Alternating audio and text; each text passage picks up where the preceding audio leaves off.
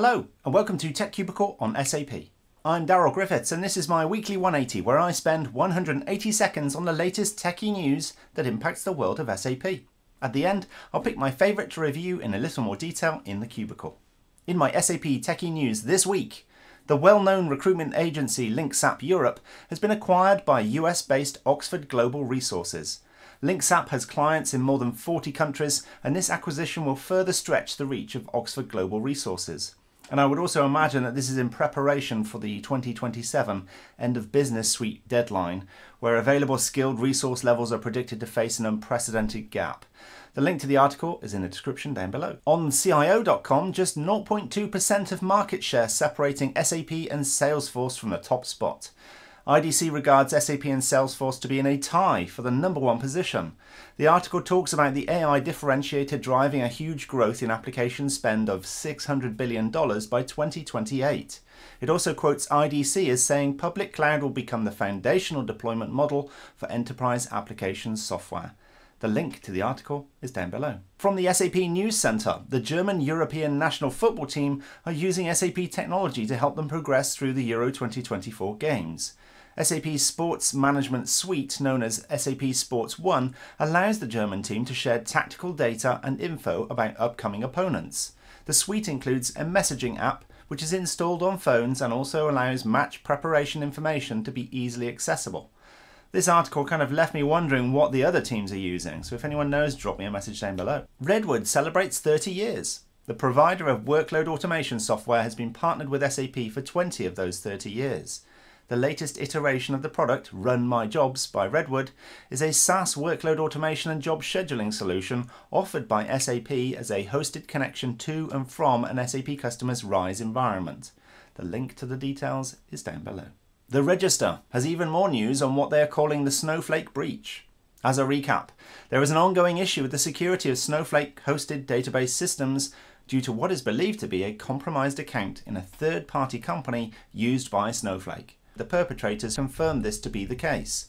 The general consensus to prevent compromise is to make sure you enable multi-factor authentication on any Snowflake accounts. In a related article on bleepingcomputer.com, the Los Angeles Unified School District has had student and employee data stolen by a breach of the company's Snowflake account. I guess things are going to keep going on until at some point someone finds where the perps are getting in. Finally, I caused a slight controversy in the SAP and Oracle camp this week with my LinkedIn post, where I bid adieu to Solaris SPARC from the 31st of December 2027. I've been advised that there is some oversight somewhere and that this will be corrected in due course, but let's see. My favourite item this week is my own LinkedIn post on the possible end of Solaris SPARC in the SAP ecosystem. Who would have thought that I would have picked my own post? It has certainly caused a stir.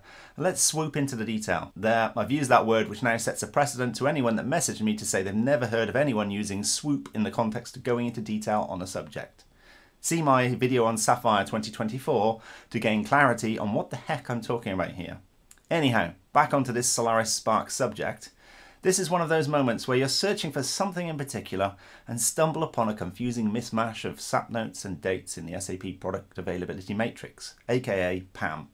In this specific instance, I was looking around at the support dates for SAP SEM BCS, which is maybe a hint for an upcoming video. I got into depth in the Business Suite End of Maintenance note and wandered over to PAM to look at the SAP kernels.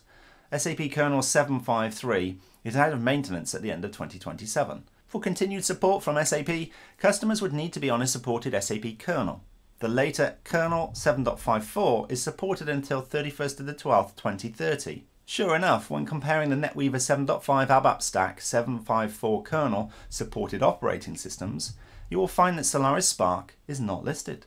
A number of the other operating systems, including Solaris x64, are also not supported, and these are already known about, but Solaris SPARC has not had any D-support notice. What is more confusing is that the NetWeaver Java stack does list Solaris SPARC. Yet a NetWeaver Java stack still has a basis kernel, so I don't know how that's going to work. To try and gain further clarification, I took myself over to the kernel 754 release roadmap SAP note 1969546, which should tell me about Solaris SPARC. There was no mention of it in the note. But I did find it mentioned in note 3156866 for the use of kernel 754 as a replacement for 753, and the note says Solaris SPARC and Solaris x86-64 are not supported. That's pretty clear. I've since heard unofficially that Oracle Database 23c is going through the SAP certification process, and it was implied that Solaris SPARC would be one of the SAP supported operating systems. Until I see some inkling of confirmation from SAP notes or PAM, I'm inclined to believe that Solaris SPARC will not be running kernel 754. The reason for this is because of the operating system's shared library requirements for a kernel. If the required versions of the shared libraries are not available for the operating system, then the kernel will not run. What would it take to make the kernel run on Solaris SPARC? It would need the required C library version, which would need to be provided in some form of operating system update. In Solaris terms, this is known as an SRU, or Support Repository Update, which are released frequently, semi-monthly or something like that, with the latest being Oracle Solaris 11.4 SRU 68 released in April this year.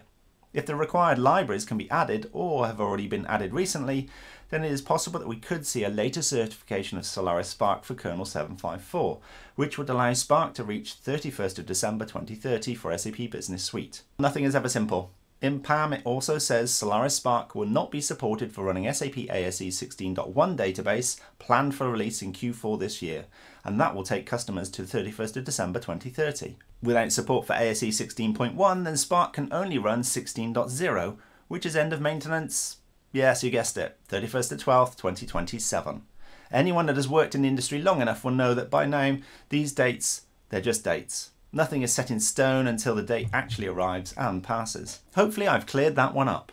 If you found insight in this video, then why not subscribe to the channel? I'm working on the third part of my Ansible playbooks for SAP video, plus the third part of the Rise with SAP Basis is Dead video is ready for publishing.